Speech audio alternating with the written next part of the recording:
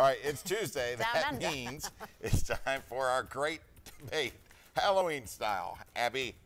It's National Candy Corn Day, and candy corn was first produced back in the 1880s and became a Halloween standard in the 50s when people started handing out individually wrapped candy, also called chicken feed at the time. Candy corn haters say there's a reason you only eat this stuff once a year. It's just too sweet and waxy.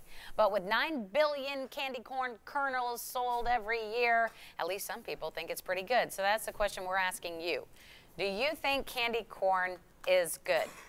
That's our question. Yes or no? Vote now on the WBIR app or go to WBIR.com/vote. It's a very controversial candy, and 60% say they like it. I don't hate it. I just don't eat it.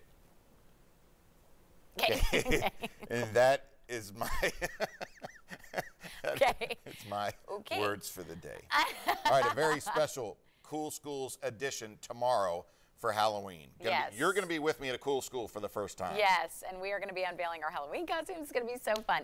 And trick-or-treat forecast is amazing. Mike, good